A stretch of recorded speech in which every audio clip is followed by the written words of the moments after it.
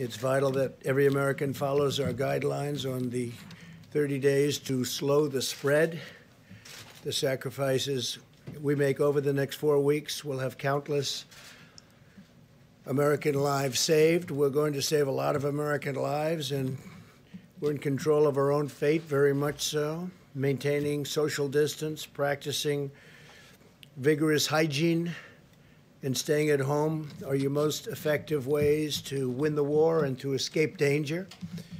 While you're fighting this battle from home, we're working with the best scientists, doctors, and researchers anywhere in the world. We're racing to develop new ways to protect against the virus, as well as therapies, treatments, and ultimately a vaccine, and we're making a lot of progress. I think medically a lot of progress. At the same time, we're also racing to get relief to American workers and small businesses, as you know. I want to remind small business owners across America that the Paycheck Protection Program is launching tomorrow. Nearly $350 billion in loans will be available to small businesses, including sole proprietors. These loans are up to 100% forgivable as long as employers keep paying their workers. Got to take care of your workers. Furthermore, we want Social Security beneficiaries to know that if they are typically not required to file a tax return, they don't have to file one in order to receive the direct cash payments that will soon be distributed to American citizens. The Treasury will deposit the money directly into the bank accounts. And don't forget, I will always protect your Social Security, your Medicare, and your Medicaid. We're protecting Social Security, Medicare, and Medicaid, and I always will. I'd like now to invite SBA Administrator Jovita Carranza, who's doing a fantastic job. She's going to be very busy in the next little while, and Secretary Steve Mnuchin to say a few words about these vital initiatives, and then we'll get on to the attack of the virus itself. And please, if I might, Steve and Jovita. Thank you. Thank you, Mr. President. And Mr. Vice President, Secretary Mnuchin, Ivanka Trump, and all who I have been working closely with in this effort. Small business is the backbone of the American economy, and the President has put the nation's 30 million small businesses front and center in the response effort, and we are working hard to get money to them quickly. This is an unprecedented effort by this administration to support small businesses, and we know that there will be challenges in the process. Secretary Mnuchin and I are working in tandem to ensure that feedback from our partners is being heard and implemented.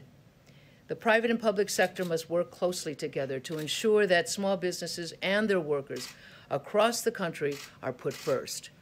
This administration believes wholeheartedly that if you are a small business, you are a critical part of the economic fabric of this country, and your viability is critical to the economic well-being of your employees.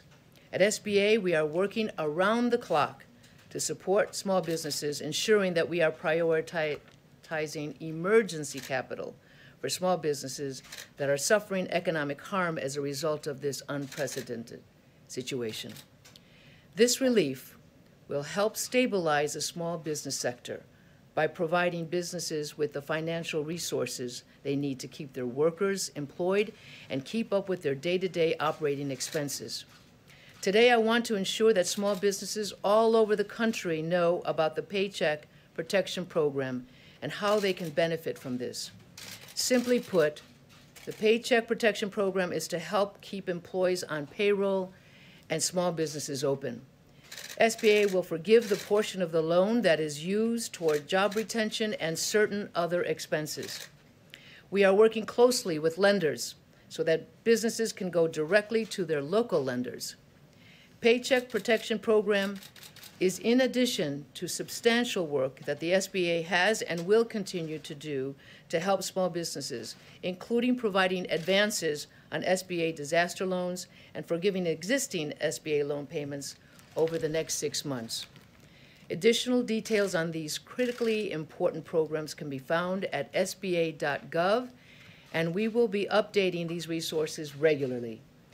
Our hearts go out to those affected by this terrible virus. Our communities around the country are stepping up, and we will get through this together. At SBA, we know that every phone call, email, or application submitted has a small business owner, their employees, and the communities they support are on the other side. Our most important objective is to allow small businesses to keep their employees on board and keep their businesses viable through this unprecedented disruption. I want to reiterate the importance of patience in this process as we work together to ensure that businesses are able to access needed credit.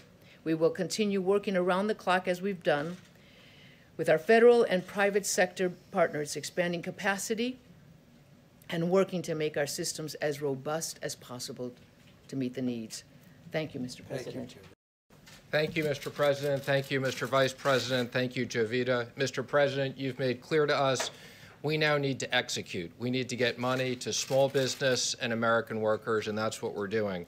The SBA and Treasury committed to get this program up and running tomorrow, and when Jovita says people working around the clock, we had both teams working till 4 o'clock in the morning and start working again today. We've heard feedback from lenders, community banks, regional banks, and we spent the last 24 hours making this system even easier. So this will be up and running tomorrow. I encourage all small businesses that have 500 or fewer people, please contact your lenders. Any FDIC institution will be able to do this, any credit union, existing SBA lenders, and fintech lenders. You get the money, you'll get it the same day. You use this to pay your workers. Please bring your workers back to work. If you've let them go, you have 8 weeks plus overhead. This is a very important program. I'm pleased to announce we are going to raise the interest rate on these loans. And again, the interest rate is paid for as part of the program. The borrower doesn't have to pay this to 1%. We had announced it was going to be 50 basis points. We've heard from some smaller community banks that their deposit costs, even though the government's borrowing at 3 or 4 basis points, this is on average a 90-day loan. To make this attractive for community banks, we've agreed to raise the interest rate. Again, I encourage everybody, take out the Paycheck Protection Program. I'm also pleased to report the economic impact payments. I had previously said this would take us 3 weeks. I'm pleased to report that within 2 weeks, the first payments will be direct deposit into taxpayers' account. And as the President said, last night the President authorized me to say that anybody that has Social Security recipients won't need to file a new tax return, and we'll have that. If we don't have your direct deposit information, we'll be putting up a web portal so that you can put that up. It is a very large priority. The President has made clear we want to get this money quickly into your hands. I'm also pleased to report that we continue to work closely with the Federal Reserve. We're in the process of designing a new facility that we call the Main Street Lending Facility. We're also looking at facilities for state governments as well.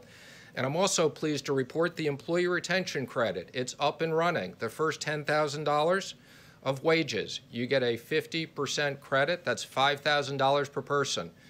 For everyone who's kept someone, you can immediately get that money. You can deduct it from what you owe the IRS immediately. If you don't owe us money, you'll get a refundable tax credit. So that is up and running.